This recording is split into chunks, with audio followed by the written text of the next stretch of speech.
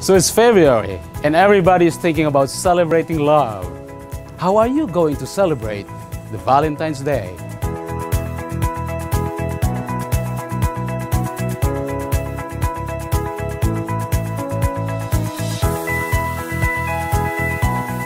Have you thought about buying flowers?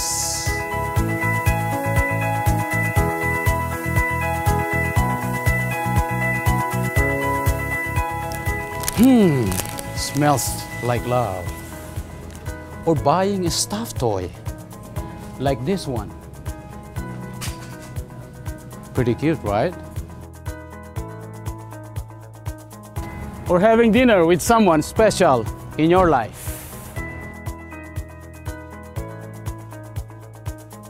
Do you think all of these things would help blossom your relationship with someone you love?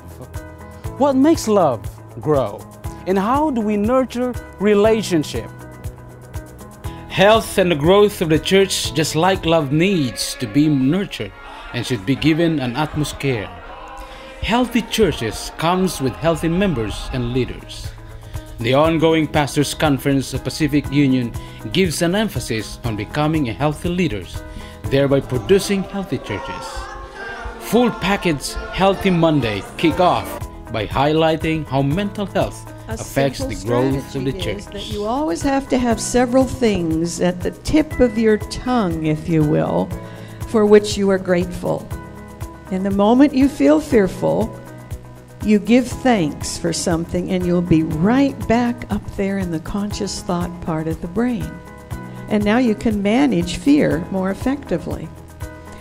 Bottom line, remember I started out by saying each emotion has its own chemical associated with it, its own neuropeptide, which means that you cannot have gratitude, which is part of joy, and fear that coexist in the brain at the same time. It's only one or the other, but never two at the same time. Mind, body, and soul come together. One cannot function without the other. God has entrusted us as a steward of His temple, and so overtaking diseases should be our #1 target. You say, how did I get diabetes? You're wondering why. But what you don't realize is that most of the food that you buy from the store have sugar that are added in them. God had given the body the ability to heal itself. But we have to follow God's counsel on how to be healthy. Undeniably, physical health comes hand in hand with the financial health. Beyond the impact on physical health, our financial health touches on every aspect of our lives, such as attitudes, behaviors, and emotional stability. There are 2 L's that I want to give you as I close. The first one is limit and a list. If you go shopping with a list, you will then buy what's on that list. But if you have no list, you'll spontaneously buy everything you see. Our relationship with God as leaders is reflected to our members in our churches. Having a physical, healthy mindset will give us the advantage to make a better decision.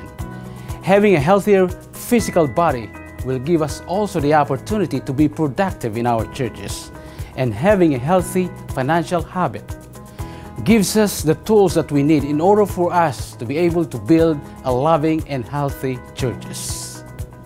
And God will guide thee continually, and satisfy thy soul in dry places, and make strong thy bones, and thou shalt be like a watered garden, and like a spring of water, whose waters fail not.